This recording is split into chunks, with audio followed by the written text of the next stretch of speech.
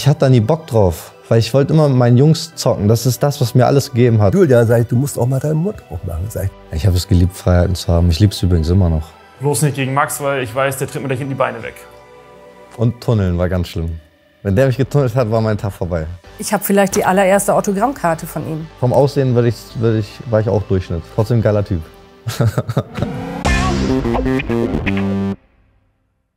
Ich bin Julian Brandt und meine Wurzeln liegen im bescheidenen Bremen.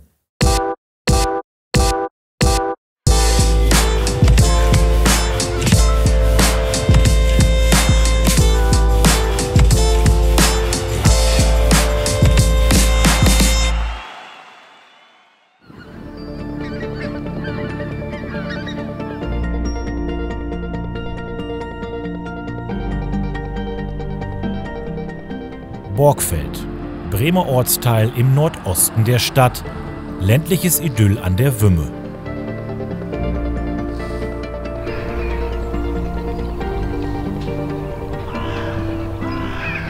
Viel Land noch, wobei jetzt in den letzten Jahren echt viel gebaut worden ist, auch in dem Stadtteil. Gibt genau einen Fußballverein, das ist der SC Borgfeld. Wie gesagt, sehr, ja, ich würde schon fast sagen, dörfliches Klima. Also wenn man durch die Straßen geht, dann kennt man sich schon relativ gut.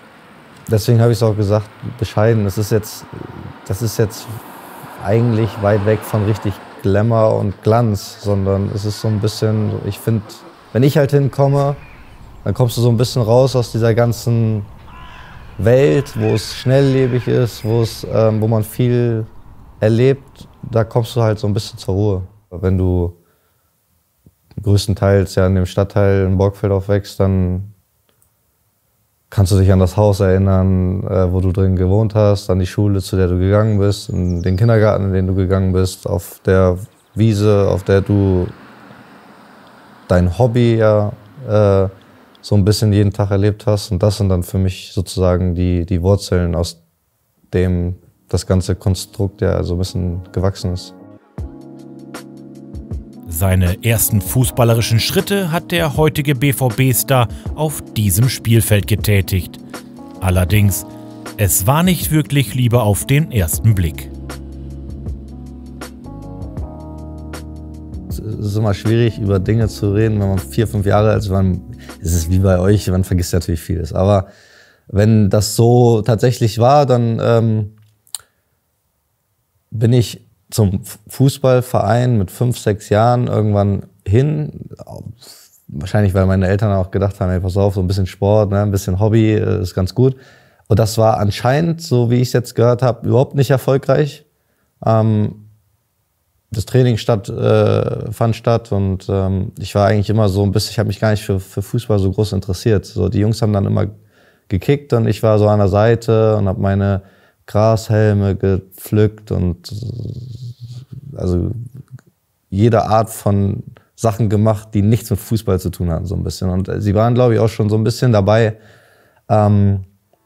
mit der Überlegung, komm, wir nehmen ihn wieder raus aus dem Verein. Wir wollen es genau wissen und verabreden uns mit Fred Wirth, erster Trainer vom kleinen Steppke.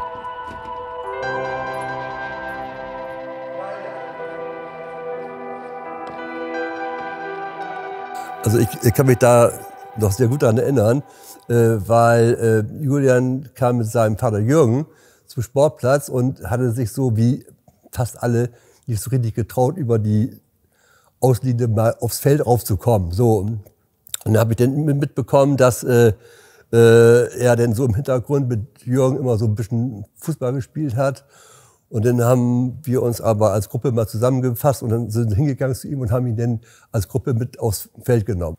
Ja, das ist zum Beispiel eine Szene, kann ich mich jetzt nicht mehr groß dran erinnern, aber ja, das passt halt zu dem, was ich halt erzählt habe, ne? So ein bisschen. Und man war da noch so, gehörte nicht noch, oder man war noch nicht so ganz drin, als erst mal losging und diese Eigeninitiative dann wirklich auch einfach drauf loszubolzen, sei jetzt mal, das war noch nicht ganz gegeben und da hat er dann anscheinend uns noch ein bisschen anschieben müssen. Hat sich übrigens nicht groß verändert. Eine große Fußballkarriere, sie hing früh am seidenen Faden. Die Rettung, diese unscheinbar wirkende Grünfläche.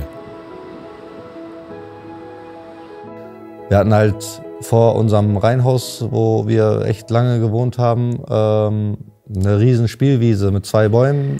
Lustigerweise war eigentlich fast identisch mit so einem Fußballfeld.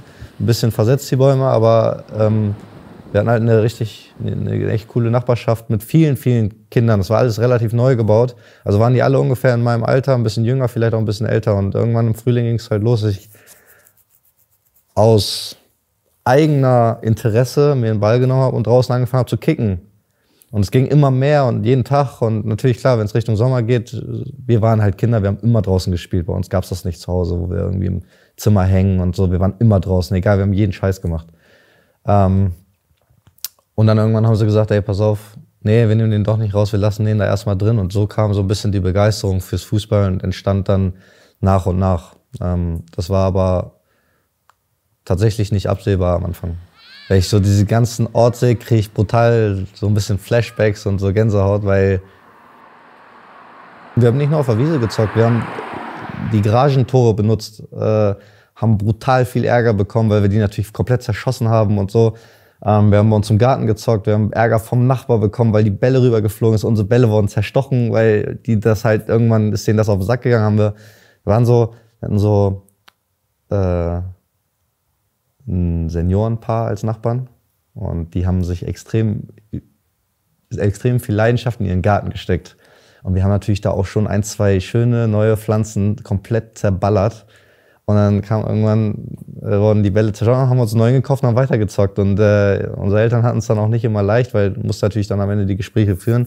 Und trotz alledem, man sieht so ein bisschen, die beiden Bäume, die bilden quasi so ein bisschen das Tor und geradeaus, da wo auch jetzt da ein paar Kinder spielen, gibt es das nochmal in ähnlicher Form. 1000 Bälle auf der Straße natürlich gelandet, Autos mussten stoppen. Aber das Ding, was mir so am meisten, oder welche Gedanken ich direkt durch den Kopf gehe, ist so diese ganze alte Zeit, die so unbeschwert war als Kind, die anders war als die heutige Zeit, ganz klar, wo wir ohne Handys rumgelaufen sind, wo ich wusste von allen Jungs, die in diesen Gegenden wohnten, Festnetznummern aus dem Kopf. Ich habe dann, da hat man gefragt, oder noch besser, man ist hingegangen, hat einfach geklingelt, auf Teufel komm raus, entweder klappt's oder es klappt nicht. Das war echt eine ehrliche Zeit. Julian Brandt, ein echtes Bolzplatzkind. Im Verein, in der G-Jugend des SC Borgfeld, beginnt Fred Wirth, den Rohdiamanten zu schleifen. Julian war eben halt auch ruhig. So, und Julian musste, ich sage, Julian, sag ich, du musst auch mal deinen Mund aufmachen. Sag ich, das gehört dazu. Sag ich, und dann musst du auch mal dich anbieten, mal meinetwegen auch die Hand hochheben, nicht weil du was sagen willst, weil der Lehrer da was gefragt hat, sondern dass du auch sichtbar warst. Ja, hat er recht. Ich bin ja grundsätzlich auch nach wie vor heute in vielen Situationen schon auch nicht ganz, aber so ein Stück weit auch introvertiert, weißt du? Also ich mache schon manchmal so ein bisschen, lebe ich in meiner eigenen Welt. Und das war damals halt auch so. Also ich war halt immer ein bisschen zurückhaltender, wollte eigentlich auch nie so richtig im Vordergrund stehen. Das fand ich immer kacke, also habe ich da unwohl gefühlt. Und das ging wahrscheinlich damals noch richtig ins Schüchtern. Ja. Wenn man so Dinge sieht, so wie er versucht mit Kindern, wirklich Kleinkindern ja umzugehen, dann ist das schon teilweise bemerkenswert, weil ich finde, so ein bisschen dieses Fingerspitzengefühl, das hatte der halt immer.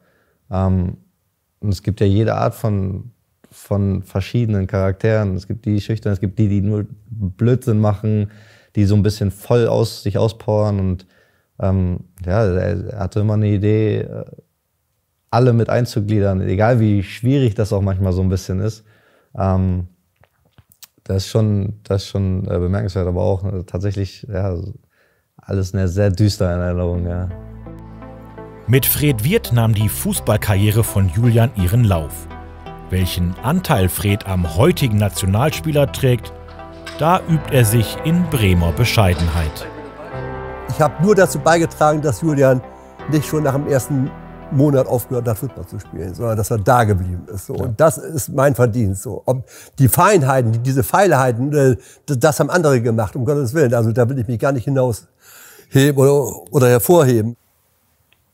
Ja, passt ja zu der Geschichte, was ich eben erzählt habe. Aber das ist ja, genau darum geht es ja sozusagen, so jemandem den Spaß einfach beizubehalten. Ne? Und das hat er geschafft. Also wie gesagt, ich war ja auch nicht nur ein Jahr bei ihm. Also als 4-, 5-Jähriger anfängst, ich weiß gar nicht, wann die F-Jugend dann genau losgeht sozusagen, aber wir haben da viel Zeit miteinander verbracht und genau das ist das Thema. Er hat es dann geschafft, wahrscheinlich auch mit mir selbst in Kooperation halt, weil ich es dann auch irgendwann von mir aus wollte.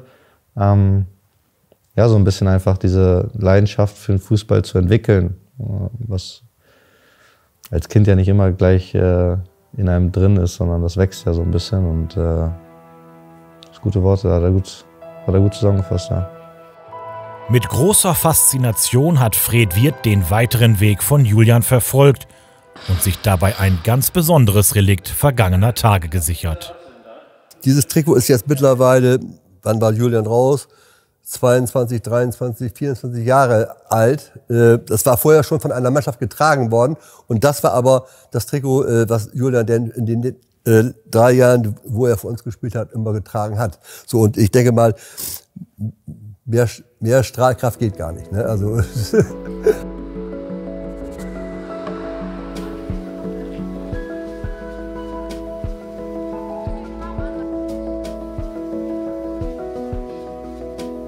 Parallel zu seinen fußballerischen Anfängen besucht der 5-jährige Knirps auch den Kindergarten.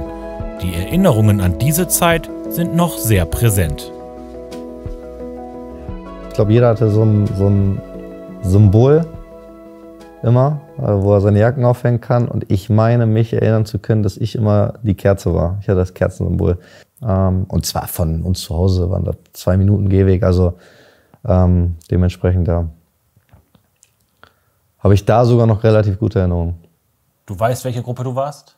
Hasen, oder? War ich Raben? Ich meine, also ich weiß auf jeden Fall, dass ich das Kerzenzeichen hatte und ich war auf jeden Fall ganz durch. Das ist durch den Flur gegangen und ganz hinten in dem Raum sozusagen. Und ich meine, das wäre jetzt wär Hasen gewesen, aber kann auch sein, dass ich jetzt Quatsch erzähle. Wie viel Quatsch uns Julian erzählt, wird sie auflösen. Elke Himmel-Stehl, seine Kindergärtnerin. Ja, also dieser Raum ist eigentlich sehr prägnant für Julian, weil das ist unser Turnraum. Dieses Haus, dieser Kindergarten ist in Borgfeld und besteht seit 2001. Und in diesem Gründungsjahr ist auch Julian zu uns in den Kindergarten gekommen. Und Julian hat eigentlich von Tag 1 an immer nur in diesem Raum hier gespielt, sowie auch draußen auf dem Fußballplatz. Also sobald der Morgenkreis der Hasengruppe, so hießen wir damals, in dem Julian war, vorbei war, war für ihn auch sofort ganz klar Gas geben und rausgehen auf den Fußballplatz und hier in diesem Raum hier Fußball spielen, wenn möglich. Und ansonsten eben andere Turnsachen. Er war auch begeistert beim Bauen und so weiter. Also er war eigentlich für viele Sachen sehr begeisterungsfähig. Ja, ich bin tatsächlich ein guter Bauarbeiter geworden, glaube ich. Nee, aber das war, genau, ich meine nämlich auch so ein bisschen, dass der letzte Raum so ein bisschen, ja, so sportmäßig war. Und dann gab es aber auch einen Raum, das war eher so basteln, so ein bisschen. Da konnten dann viele Kinder so ein bisschen basteln. Das war aber nicht derselbe, sondern das war einer davor. Oder, also, dass sie das quasi so ein bisschen unterteilt haben für jedes Kind, wer halt auf was so ein bisschen Bock hat. So. Also ich weiß noch, dass Julian auch sehr, sehr gerne im Bauraum war, da genau, die tollsten Sachen gebaut hat, ja, und die höchsten Türme. Aber in dem Kreativraum hat man ihn eigentlich nie gesehen. Also das war überhaupt gar nicht seine Stärke. Das fand er auch total doof und mochte da auch nicht gerne sein. Und das war ja aber auch in Ordnung so. Er hatte ja seine anderen Stärken. Und egal ob Fußballplatz, Wiese vor der Haustür oder Kindergarten, die Leidenschaft für den Ball am Fuß kannte mittlerweile keine Grenzen. Auch wenn sie jetzt gesagt hat, dass es für den Raum zumindest nicht gepasst hat, aber man hat genug Kreativität gehabt, sich einfach anzupassen an das Ganze. Und dann hat man sich das so ein bisschen so vorgestellt, als wenn es halt was wäre, und hat dann gesagt, so pass auf, wir stellen uns da jetzt 2 Stöcker in den Boden. So, haben dann nach langen Stöckern gesucht, haben uns die in den Boden gesteckt und haben dann gezockt. Also uns hat nichts aufgehalten. Egal wie der Schnitt war eines Kindergartenplatzes oder der Schnitt einer Wiese oder eines Garagenhofes. Wir haben das immer hinbekommen. Bei Julian war es für mich eigentlich klar, dass es irgendwas mit Fußball vielleicht zu tun haben könnte. Aber dass er Fußballprofi wird, das haben wir natürlich alle nicht gewusst und nicht gedacht. Aber es gibt so eine kleine Anekdote, die Julian uns überlassen hat. Oder eigentlich für mich ist das, und zwar so ein kleines Andenken von Julian. Er steht für Elke. Und da hatte Julian reingeschrieben: Stell dir doch mal vor, wir werden mal ganz große Fußballstars und wir haben hier für dich schon mal eine Autogrammkarte unterschrieben. Und das habe ich eigentlich immer bewahrt. Und das ist der kleine Julian mit 5. Und also das fand ich schon immer total super. Damals natürlich super süß. Aber so inzwischen, was draus geworden ist, habe ich natürlich gedacht und so, mein Gott, wahnsinnig, ne? Was aus ihm wirklich geworden ist. Und ich habe vielleicht die allererste Autogrammkarte von ihm. Nicht nur wahrscheinlich. Hat sie tatsächlich so wahrscheinlich. Also muss es ja. Ja, das ist krass. So, das sind jetzt so, also das ist komplett raus aus meiner Erinnerung tatsächlich. Aber jetzt so, also das ist auch das, glaube ich, wenn das war sogar, vielleicht war es sogar das Trikot, was Fred sogar hatte, ich weiß jetzt nicht genau. Aber eine Sache ist bei mir, hat sich durch die Jahre gezogen immer. Wenn ich irgendwann eine Idee habe in meinem Kopf, dann lasse ich auch nicht mehr los. Dann ziehe ich das mein Leben lang durch. Und dann richte ich auch alles danach. Das ist jetzt in einem jungen Alter schwer gesagt, weil sie hat ja genau recht. Wenn ein 5-Jähriger sagt, ey, ich will Fußballprofi werden, dann sagst du, yeah, das ist noch 15 Jahre vor dir, mal gucken, wo es hingeht. Da kann auch alles passieren. Aber ja, wenn ich mir was in den Kopf setze, dann ziehe ich am Ende dann auch, oder zumindest versuche ich es dann durchzuziehen. Das natürlich ist krass. Dass sie es aufbewahrt hat, Wahnsinn. Also da gibt es wahrscheinlich auch viele, da verschwindet das dann irgendwo. Das ist crazy. Ja, ist auch schon 20 Jahre alt, das Ding, ne? War auch in guten Zustand noch, ey. Nicht mal geknickt oder so. Wahnsinn. Bleibt die Frage, welchen Einfluss die Zeit im Kindergarten auf den zukünftigen Fußballstar hatte. Ja, ich könnte jetzt natürlich ganz hochtrabend sagen, ich habe ihm natürlich die motorischen Fähigkeiten mitgegeben, ganz klar. Aber ich denke mal, die waren schon teilweise sehr gut auch angeboren gewesen. Aber ja, wir haben hier auch sehr viel in diesem Bewegungsraum gekickt und gemacht. Also von daher sind diese Wurzeln auf jeden Fall schon auch da gewesen. Und alles andere, was man im Kindergarten lernt und man den Kindern gesamt vermitteln kann an Selbstwertgefühl, an Selbstbewusstsein, an dem, wie man mit Kindern umgeht, das empathische Verhalten, ja, bis hin eigentlich so Bildung bis zur Schule, habe ich ihnen mitprägend beigebracht, ja. Man sieht ihr an, dass sie, glaube ich, auch ein bisschen Spaß hatte, über die Zeiten zu reden. Und nichtsdestotrotz, ja, es ist, passt ähnlich wie zu den Worten, die Fred gesagt hat. Ich glaube, dass du in den Jahren, wenn du 4, 5 Jahre alt bist, auch eine Menge falsch machen kannst in der Erziehung. Und das muss nicht von den Eltern sein, das kann von einem Fußballtrainer sein, das kann von einer Kindergärtnerin sein. Ich meine, wir sind alle Kinder gewesen, wir sind alles sensible Wesen gewesen. Und wenn du, glaube ich, jemandem vermittelst, ey, und das ist ja der Glaube, den die Kinder manchmal oder zumindest heute noch tragen, ich kann alles werden, alles, was ich will. Wenn du diese Begeisterung in den Kindern so ein bisschen weiter wächst, am Leben hältst und den Spaß einfach gibst,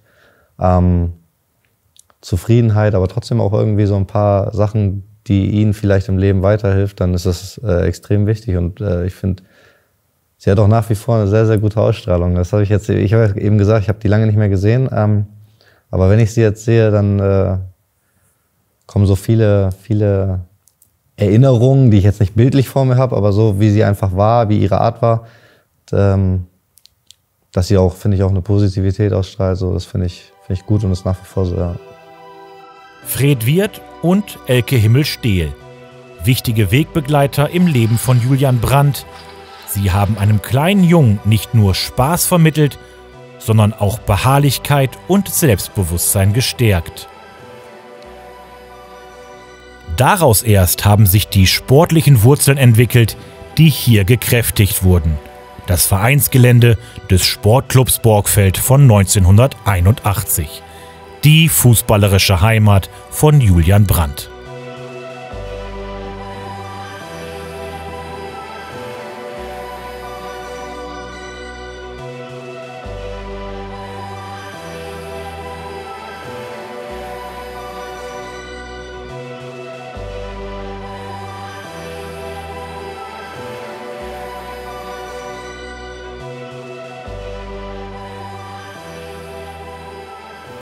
Für den Stadtteil finde ich ein relativ großer Verein gewesen. Das meine ich jetzt gar nicht von der Liga, die sie spielen, sondern wie viele Kinder und Jugendliche eigentlich in dem Verein gespielt haben oder immer noch spielen.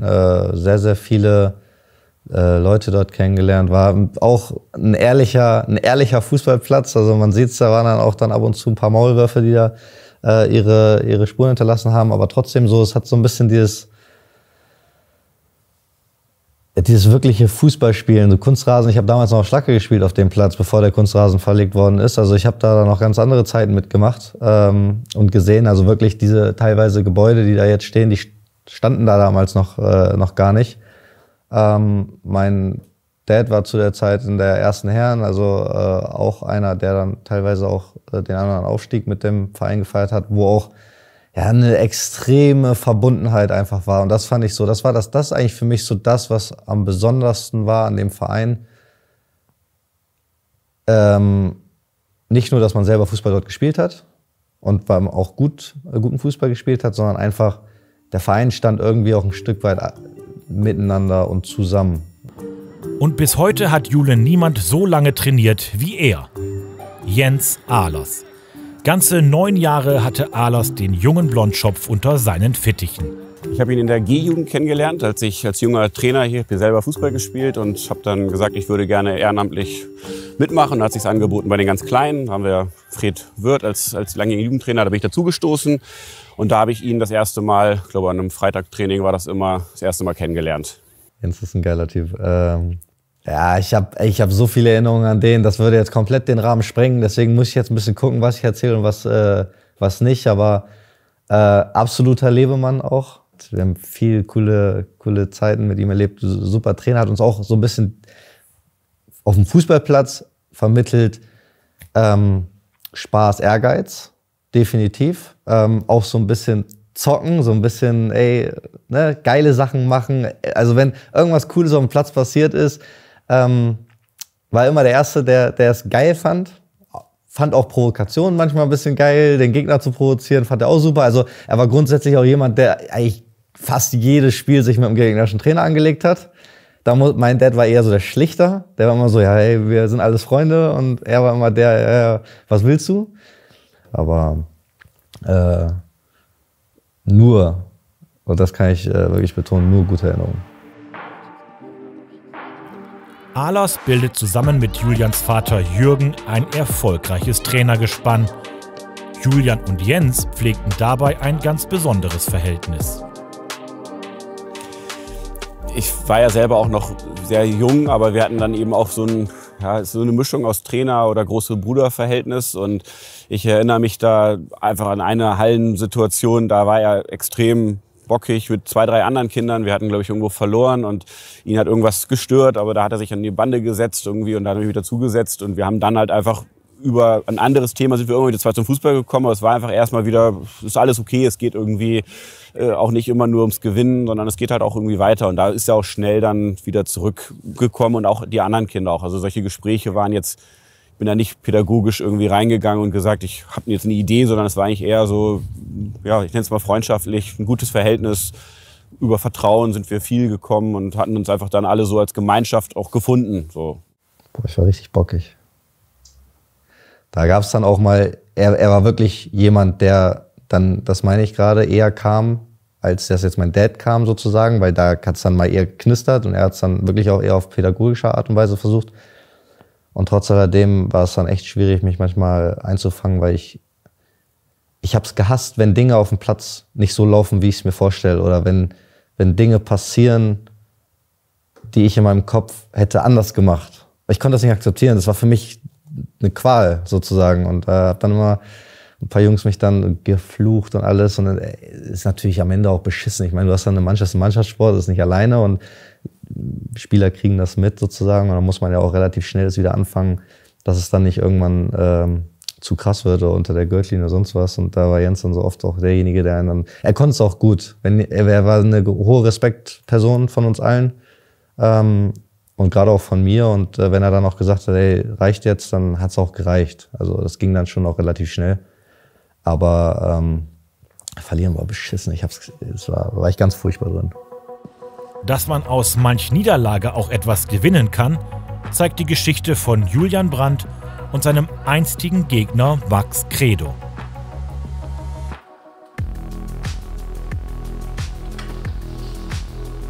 Don Credo, ja. Don Credo. Wer ist Don Credo? Das ist mein bester Kumpel. Also Max ist seit FE-Jugend, also ich würde jetzt sagen mit 8, 9, 10 Jahren, irgendwie sowas, ich weiß jetzt nicht mehr ganz genau, ist er von einem Nachbarschaftsort von dem Verein zu uns gewechselt. Ich muss sagen, mein Dad und Jens waren sehr akribisch dann auch im Abwerben von anderen guten Spielern, weil wir gegen viele Mannschaften gespielt haben und gesagt, das ist ein richtig geiler Zocker, mit den Eltern müssen wir reden, der muss zu uns kommen. Und so kam Max auch zu uns. Mit einem anderen sehr, sehr guten Freund, Rico, sind dann von dem Verein rübergekommen und ja, Max und ich sind dann sozusagen ab dem Alter so unzertrennlich geworden haben. Kannst du dich noch erinnern an die Spiele gegen ihn, als er noch bei... Ja, safe. Erzähl. Es ist eine lustige Geschichte, weil mein Dad war mein Trainer und sein Dad war sein Trainer. Und also Jörg war Max Vater, war der Trainer.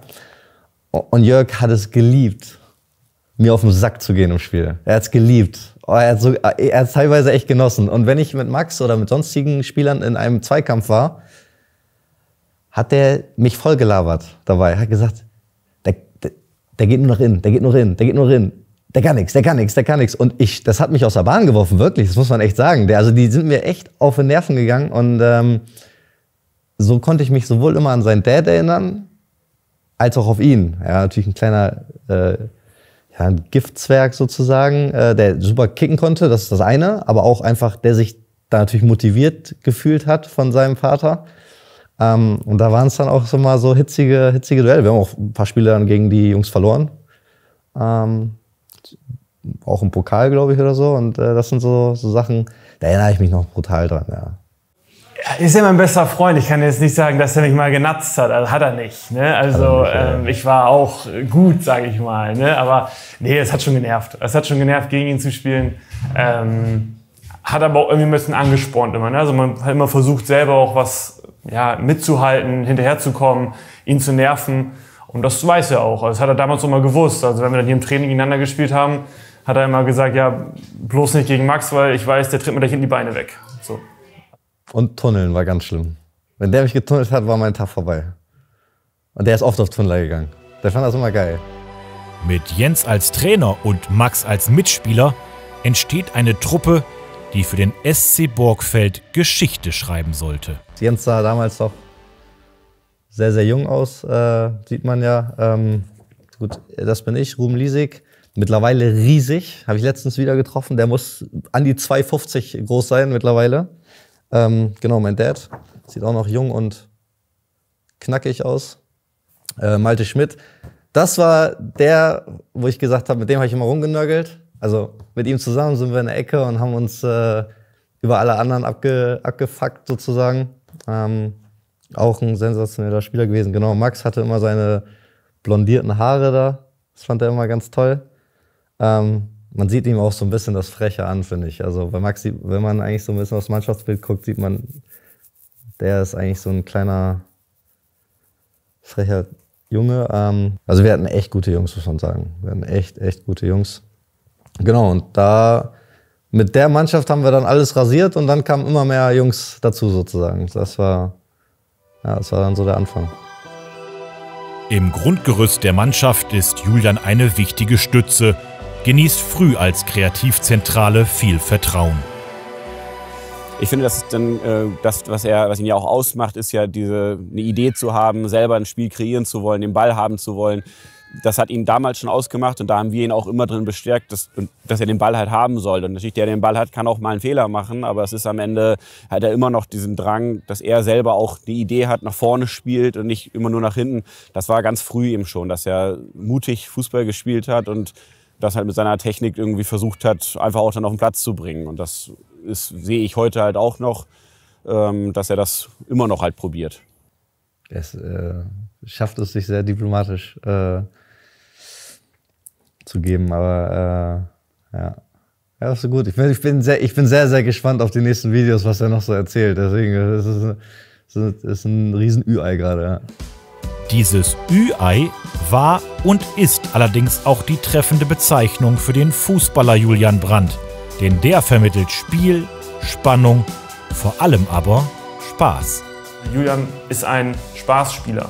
So, der spielt das nicht, weil das sein Job ist, sondern der spielt das, weil er Bock drauf hat. So, ne? Und das hat er damals halt schon, das hat er heute auch. So, und ist in jedem Job so, wenn du weißt, dass dein Kollege Bock hat, Fußball zu spielen, und dann kriegst du automatisch selber auch Bock. Julian hat manchmal so Momente drin, wo man sich als normaler Zuschauer so am Kopf fest, wo man so sagt, also auf der einen Seite, wie kann der nur jetzt gerade so lässig sein? Aber auf der anderen Seite hat er dann im nächsten Moment so einen Moment, wo du merkst, ja, den spielt jetzt mit der Hacke und das Ding ist drin. Danach. Und dann denke ich so, ja, das ist dieser spezielle Moment, den er eben halt aus dieser Lockerheit holt, das nicht viele Spieler haben.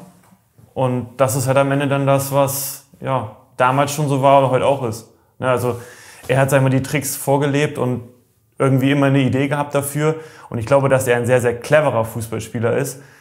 Und ich glaube, das hat er auch schon in frühen Jahren so ein bisschen gehabt, ne? Dieses Vorausschauen, clever spielen. So, ja, das würde ich sagen. Ja, Max Guardiola. Der Don Credo hat wieder sein Statement zum heutigen Tag gebracht. Der schafft es immer ganz geil, die Sachen so auf den Punkt zu bringen. Max ist irgendwie jemand, der redet nicht blöd drum rum, sondern er sagt so, wie er es empfand. Und das muss auch nicht immer jemandem passen, aber so, das ist, er ist immer relativ klar. Und wenn er das so gesehen hat, finde ich das sehr, sehr, sehr schön. Aber er hat auch recht, es gab auch Momente, wo er sich wahrscheinlich auf dem Platz auch gesagt hat, Digga, was machst du? So, und warum machst du das gerade so? Das ist scheiße. Und andersrum wahrscheinlich dann auch so, ja. Die Parallelen von heute zu früher sieht auch Jens Ahlers. Er hat den Typ Fußballer, den Julian verkörpert, schon zu Kindertagen gefördert und auch gefordert. Er wusste, dass für Spiel, Spaß und Spannung eines ganz wichtig ist: Freiheit. Bei Julian war es relativ früh so, dass er sowieso eigentlich überall auf dem Feld war. Also er hatte einfach extrem häufig den Ball. Und wir haben es am Anfang auch mal probiert, irgendwo zu sagen, das ist deine Position. Aber wir sind relativ schnell dazu gekommen, zu sagen, sei da, wo der Ball ist, biete dich an, sei da, ob du dich jetzt als Zehner empfindest oder als mal rechts rausfallen lässt. Da hatte er relativ früh Freiheiten. Ehrlicherweise aber auch 2, 3 andere. Und es gab dann im Verlauf der Jahre auch mal Phasen, wo wir gesagt haben, er ist wirklich mal außen, weil es dann vielleicht im Wachstum gerade irgendwas war, oder er war auch mal Stürmer dann. Aber so im Grunde hat er bei uns immer zentral gespielt mit sehr viel Freiheiten. Also so war er früh mit ausgestattet. Ich habe es geliebt, Freiheiten zu haben. Ich liebe es übrigens immer noch. So ein bisschen seinen eigenen Kopf auch auf dem Spielfeld durchsetzen zu können. Man kann übrigens jetzt einen geilen Switch machen, weil mittlerweile ist es gerade ähnlich unter Edin. Dieses, du spielst auf dem Blatt, auf der Position, aber wenn wir den Ball haben, sei frei in deiner Bewegung. Und das tut mir halt extrem gut. Man merkt aber auch, diese Positionswechsel, die gab es auch damals schon. Also, dass ich auf vielen Positionen gespielt habe und immer wieder rotiert habe, geswitcht habe. Auf einmal Zentrum, links, Stürmer, 6er-Position oder so war es jetzt bislang noch nicht. 8er-Position haben wir auch jetzt nicht so krass gehabt, aber das zieht sich auch so ein bisschen bis heute tatsächlich wie so eine Linie durch alle Phasen des Fußballs. 13 verschiedene Trainer haben den heute 26-jährigen Brandt in Wolfsburg, Leverkusen und Dortmund geformt. Die Wurzeln seines spielerischen Handelns hat jedoch Jens Ahlers geprägt. Ich glaube, dass ich schon ihm mitgegeben habe, auch ein Stück weit den Mut. So Jürgen hat es ja eben als Beispiel gesagt, ich war, würde ich eher sagen, eher die Lokomotive und er war halt eher so der das gehalten hat. So, ich habe halt immer nach vorne versucht zu preschen und war über so einen jungen Enthusiasmus dann da drin. Und wir haben immer wieder gesagt, so, probier das und mach das irgendwo. Er hat in irgendeinem Turnier mal 3 Elfmeter verschossen und wir haben im Finale wieder gesagt, schieß, so, dann schieß ihn halt. Und das glaube ich schon, dass es ein Teil einfach von mir kommt, weil ich einfach so bin. Und aber das ist halt auch Heike. Also die Mama ist halt auch so. Also von daher würde ich es nicht mir alleine zutrauen. Aber das ist jetzt eben Jürgen nicht unbedingt. Also zusammengefasst, mein Dad war eigentlich eher so ein bisschen der besonnene, fast schon demütige. Und jetzt war eigentlich immer so der mit der großen Fresse. Aber auf eine geile Art und Weise. Wir standen immer hinter ihm. Egal, was er gesagt hat. Er war auch im Unrecht, ist egal. Die Mannschaft stand immer hinter ihm. Ja, war gut. Aber ja, es ist. Ich finde sogar fast, dass sie mir noch was anderes, viel Wichtigeres vermittelt haben, was man vielleicht gar nicht so krass beachtet hat. Dass es, und das war bei mir ja in meiner bisherigen Karriere so, mittlerweile ist der Trend, dass du mit 12, 13 ja wirklich in die Nachwuchsleistungszentren gehst. Du fängst relativ früh an, bei Borussia Dortmund, Werder Bremen, VfL Wolfsburg etc.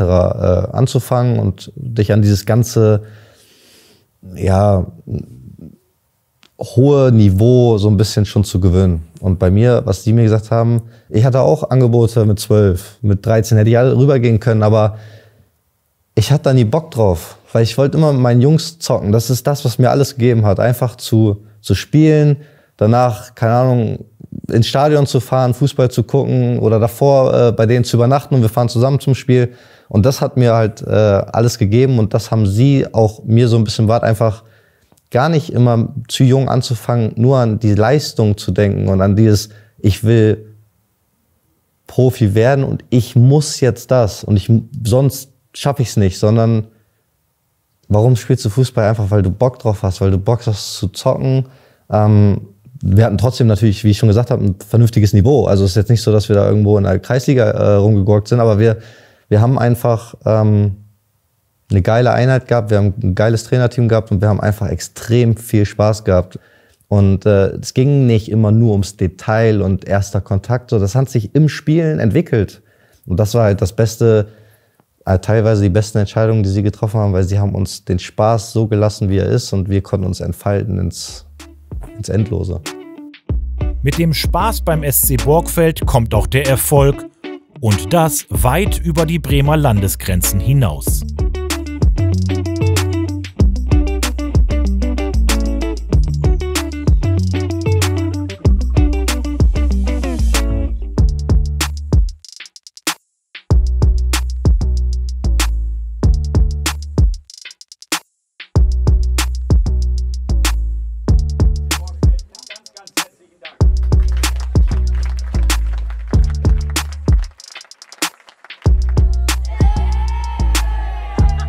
Also das ist der Gothia Cup aus Schweden. Das ist das größte Jugendturnier, das man gewinnen kann, sage ich mal. Und ja, den haben wir insgesamt zweimal gewonnen. Sind natürlich aber auch so Reisen, die halt dann auch wieder Spaß machen am Fußball. Ne? Also wir sind dann hingefahren über eine Fähre mit den Eltern zusammen, sind dann da vom Bord gegangen, gab es eine riesen Eröffnungsfeier im Ulevi-Stadion in Göteborg. Ja, und dann war das halt so in der Schule schlafen. Ne? Also so, wir haben in der Schule übernachtet und als kleiner Junge ist es halt dann cool, wenn man da dann mit 11, 12 Jungs im Klassenzimmer schläft und dann draußen so irgendwelche Geräusche und dann macht man Panik und. Ne? Und ja, da war es dann einfach auch so, dass wir tatsächlich auch alle Spiele gewonnen haben. Es war eine lustige Geschichte, weil der Verein seit 20 Jahren gefühlt hingefahren ist, es immer versucht hat zu gewinnen und irgendwann kommen so 8 kleine Scheißer um die Ecke und gewinnen das dann. Das war ein Riesending. Den Pokal habe ich übrigens bei mir zu Hause stehen, immer noch. Also den habe ich mir aufgehoben, weil es einfach eine extrem coole Erinnerung ist. Ich weiß nicht mehr, gegen wen wir da gespielt haben. Und haben auf jeden Fall das erste Spiel 4-1, 4-2 oder so gewonnen, meine ich. 4-2. Genau, haben es gewonnen und sind ein Jahr später wieder hin und haben es tatsächlich wieder gewonnen. Ja. Ja, wir haben uns die Haare rot gefärbt. Und ich hatte so eine geile Justin Bieber-Frisur damals. Allerdings, auch international erfolgreiche Fußballtalente mit Popstar-Frisur haben daheim ihre Hausaufgaben zu machen. Nicht nur sportlich.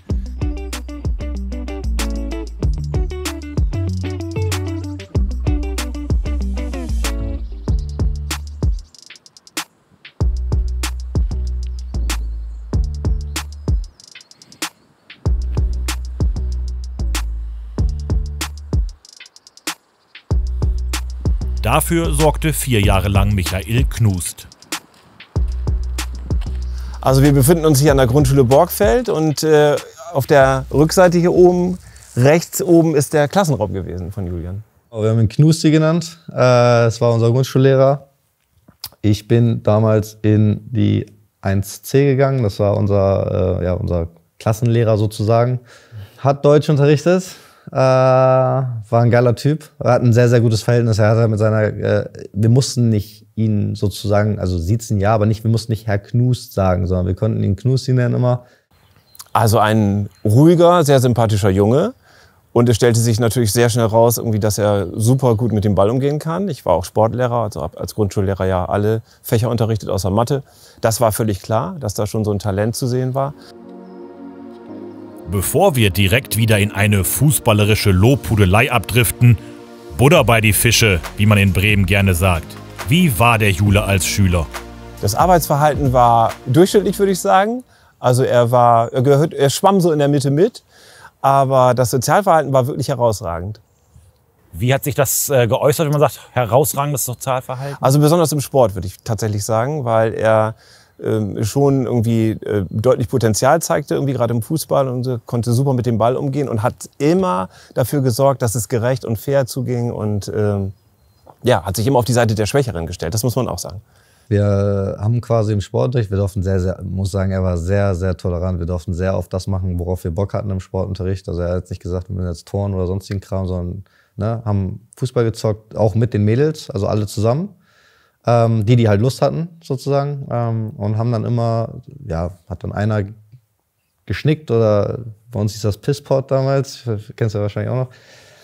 Und dann durftest du halt immer einen wählen. Und ich hatte irgendwann so ein bisschen, klar, am Anfang holst du dir mal ein paar coole Jungs, aber irgendwann dachte ich mir dann so, das ist doch beschissen, wenn du auch immer als Letzter gewählt wirst. Es gibt einem irgendwie so ein beklopptes Gefühl. Und habe mir aber auch am anderen Seite gedacht, so, das ist auch ein geiler Reiz. So, wenn ich nehme mal ein paar Jungs, die vielleicht jetzt, oder ein paar Mädels, die jetzt nicht so gut kicken können, da muss ich halt noch besser spielen, dass wir gewinnen. Und habe dann irgendwann, nicht immer, würde ich jetzt sagen, aber oft dann angefangen, so ein paar Leute zu nehmen, die jetzt nicht unbedingt damit gerechnet haben, als Erster gewählt zu werden, und habe mir dann meine Mannschaft so ein bisschen gebaut. Meine Jungs, die haben sich natürlich dann die Besten geschnappt und dann wurde es manchmal auch ein bisschen schwer. Was waren denn deine schulischen Schwächen? Hausaufgaben. Hausaufgaben fand ich immer kacke. Ich muss sagen, es gab viele Sachen, die gingen tatsächlich noch. Mein absolutes Hassfach war ja eigentlich Mathematik. Aber in der Grundschule ging's, weil das Kopfrechnen plus minus, das ist alles kein Thema gewesen für mich. Im Tonunterricht, also im, wie heißt das? Töpfern, genau. Das war immer auch nicht so meins. Das konnte ich auch, ich habe 2 linke Hände gehabt. Ich glaube, er hatte nicht so große Lust auf Deutsch und man musste so ein bisschen an der Schrift feilen. Das hat er hinterher ganz gut hinbekommen. Und ansonsten finde ich wirklich sehr durchschnittlich. Also ein ganz guter, normaler Schüler, aber nichts Herausragendes außer im Sport. Ne? Im Sport war es wirklich, also das war ganz klar zu sehen. Ja, ich war auf jeden Fall so ein 2er, 3er, vielleicht wenn es ein richtiger Hassdings war, was so ein 4er-Dings, weißt du? Also eine 4er-Note. Aber also war jetzt nicht desaströs, aber es war auch nichts, also damit brauchst du jetzt nicht prahlen, brauchst nicht auf der Straße rumlaufen und sagen, ey, guck mal mein Zeugnis. So. Aber Zeugnis, ja. Wir haben eins aus der 2C. Ja, lies mal vor. Ja, würde ich dich bitten. Ja, machen wir. Zur Lernentwicklung. Julian ist gut in die Klasse integriert.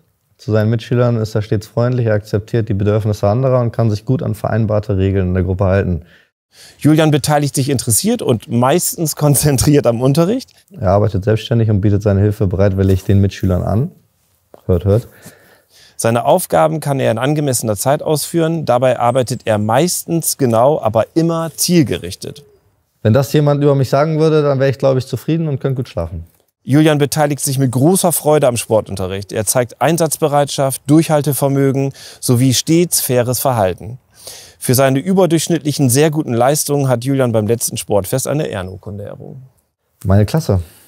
Meine Klasse, wo ich sehr, sehr viele Namen noch kenne, tatsächlich. Nicht mehr alle, aber sehr viele. Das ist das Klassenfoto, ja, das ist sehr lustig. Das ist 20 Jahre her, da sehe ich deutlich jünger aus. Und Julian natürlich auch. Ja, super. Ja,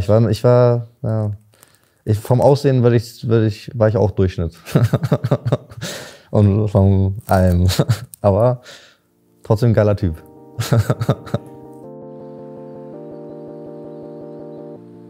Auf der Schulbank Durchschnitt lief der geile Typ auf dem Schulhof zur Höchstform auf.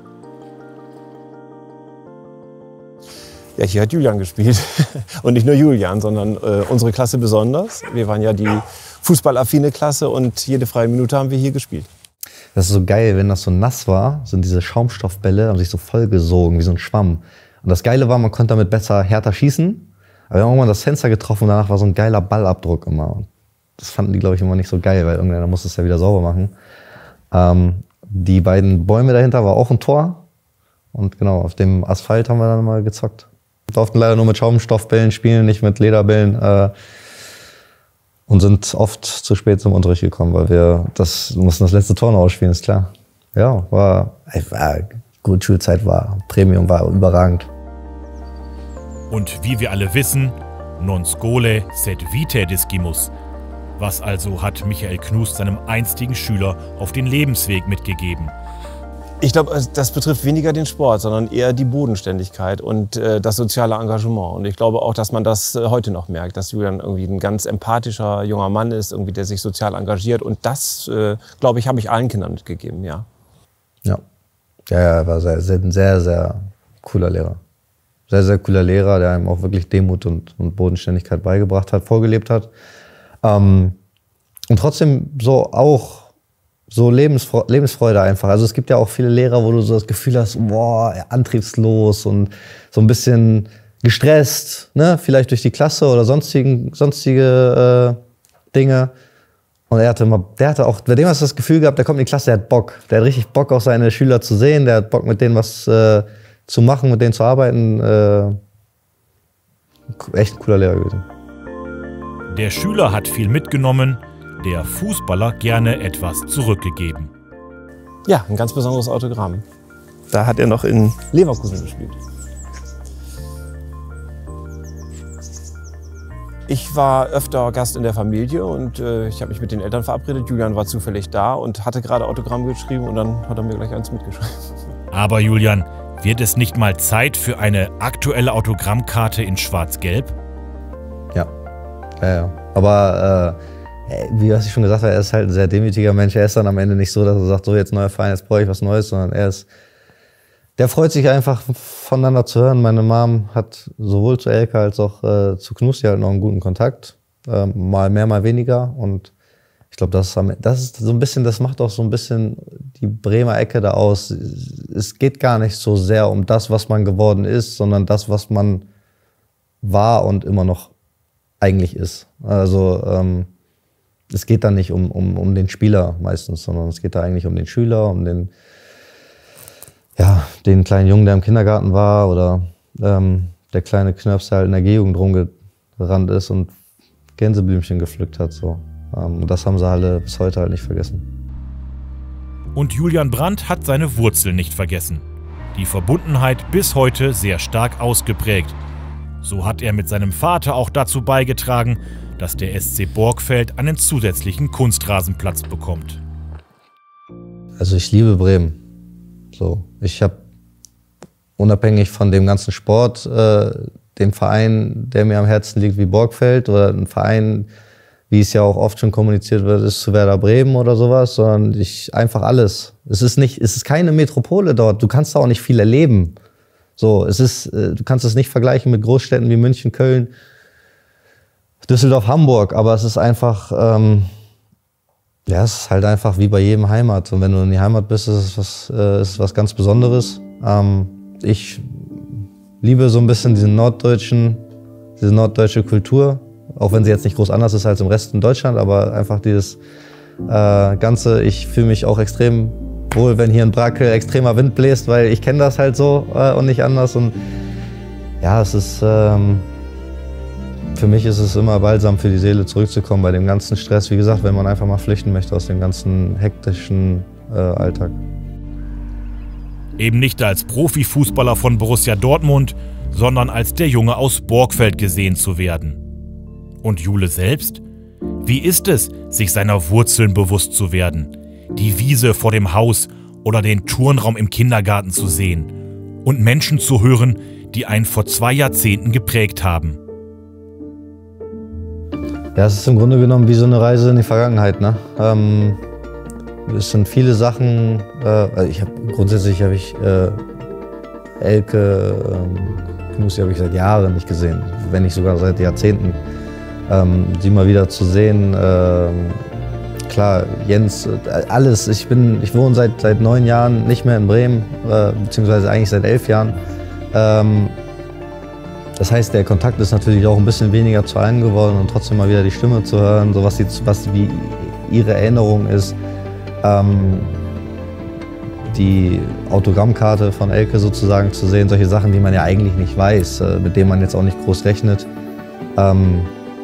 Ja, es ist extrem schön und trotz alledem, was ich eben schon gesagt habe, das Schönste ist eigentlich so ein bisschen so in der Vergangenheit wieder rumzureisen, in Erinnerung zu schwelgen.